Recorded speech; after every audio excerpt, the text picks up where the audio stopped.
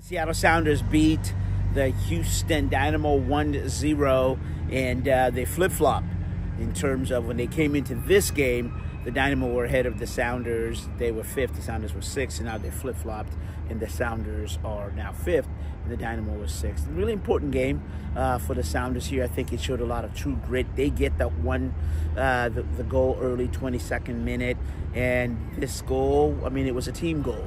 And in regards to the Sounders' high press, forced a turnover, and the Sounders quickly threw it in, and then from there, 3-4 different passes went there, and then from there, Pual Rothrock was opportunistic in the goal after Pual Rothrock took a shot, went off a defender, ball was right there. And so let's go into the post-game meeting.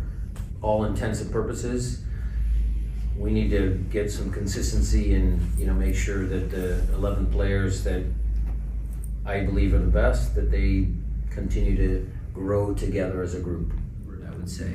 And Paul has done a great job of understanding when he needs to run in behind, staying wide, creating the width on that side because he knew who's part of the 3-2 build.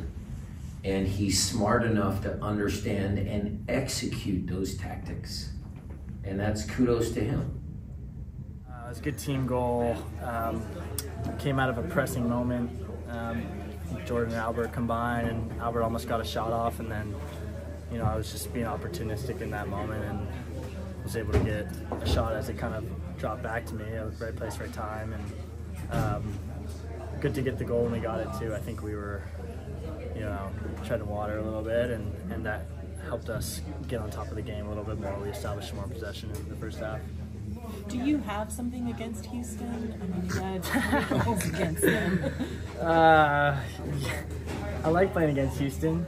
I think it helps when you have some of those games in your back pocket to think about, and definitely the story in my head that I had when I was going into the match was about how I like playing Houston, and I've had fun with playing Houston. And a couple people told me before the match that they thought I was going to get on the score sheet, like Jackson and Dave, the parking guy, and so I was keeping that in the back of my mind throughout the game, and I was happy to get one. Hey, Christian, Brian just talked about how the team grew into the game after the goal, and obviously that's the decision making, and that's an improvement from the last game. Can you just talk about that? Yeah, it's another slow start for us. Luckily we didn't concede a goal. We struggled, I think, pressing-wise. They're a good team in possession.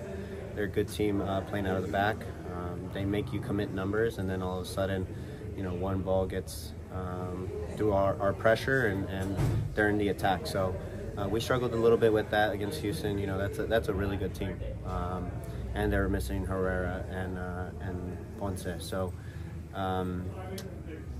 we were able to play a couple balls forward, and then the goal got us going, right? We were a little bit braver, more confident on the ball, also pressing. We committed a couple more numbers, and that helped. Yeah, but the goal came off a pressure, right? Yeah. Because it was a high press, and then high press to throw in, and then throw in the ball as fast as we can, right? We can't let this team get set. And I think, when we throw in the ball like that and we're playing forward and we're the aggressor, I think, we're a better team that way. So, obviously, pressing is something that we need to do against teams like Houston, because we're at home. We want to be the aggressor, and as a result, we ended up getting a goal. All right, so there you go. You heard a little bit from Brian Smetzer. You heard from Pual Rothrock about his goal, and also just from Christian Roldan. I mean, I think in terms of how important of a win was this for the Sounders, psychologically it was important in that they needed to kind of get the bad taste out of their mouth from last, when they played San Jose. They gave up the lead, and this was about maturity. Brian talked about, hey, the team, grew into the game. Well, they did do that, and the way they were able to do that was the 3 blocks stayed compact, and then they all played defensively. That is, when they got the ball and made the passes, they made the good decision to should I pass it to that player over there? And then when that player got the ball, as opposed to maybe going forward, they made another pass to keep possession. So the long and short is that it was really, they made good decision to keep them possession based. Now, the counterpoint to that is that the Sounders probably didn't go for it as much as they needed to, and maybe that's just going to have to come, because really all week in practice, Pual Rothrock talked about it, is that they talked about, you know, how do you close out games? How can you hold on to the possession of the ball? And how do you make those passes which keep you possession and, as I said, close out the games, which is a really critical element of soccer. The ability to close out games, run out the other teams, is what you need to do. You can't always win 3-0, you know, 2-0, but that ability to have a 1-0 lead bodes well for the Sounders, who now have 3 more games in the regular season. So they go to Vancouver, and then they've got 1 more, and they can bring Portland here to close out the regular season. So the Cascadia Cup is still in play. And, you know, the other thing is that Sounders announced today that they will host the first 3 games of the FIFA World Club tournament.